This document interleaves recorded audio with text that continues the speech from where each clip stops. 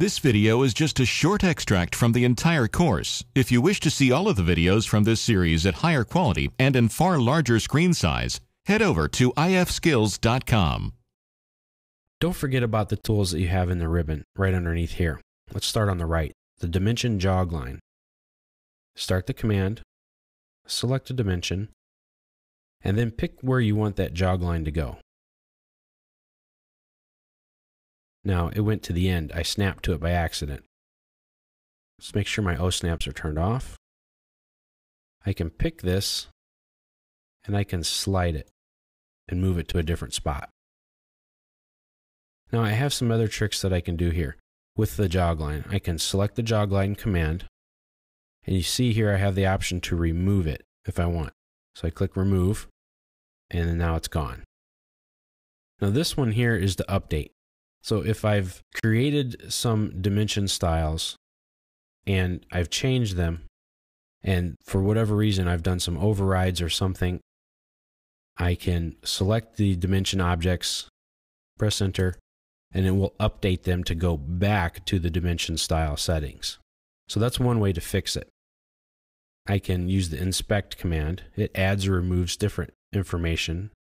I can put these different tags and things in my dimensions. I can put in a label, etc. Click OK, and just follow the instructions on screen. And there you go. Now here I have a continue or a baseline dimension. If I hit continue, it will continue from the last dimension that I put in, and just lets me keep going and going and going. And there you go. Or if I pick the continue and I don't want to continue from that last one, but I want to say continue from this dimension here, I can type in the letter S or hit select. Pick the side that you want to start from and go from there. This is a real nice tool to quickly dimension something in a line and in a row, and it makes it nice and neat. Now you also have the baseline. And that works in a similar way, only instead of continuing in a row, it puts it above or below.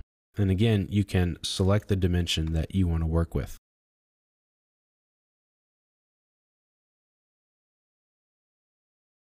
And that keeps going.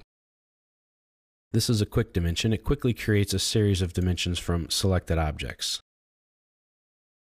But that only works in model space. So if I double click in here, where I can actually select the objects and press enter. And because I'm in a different scale, it looks really strange. But that's what happens. It will dimension across the x-axis or the y-axis and quickly put the dimensions in there. Now I can adjust the space here between different dimension objects. I can tell it to automatically do it, or I can do it myself.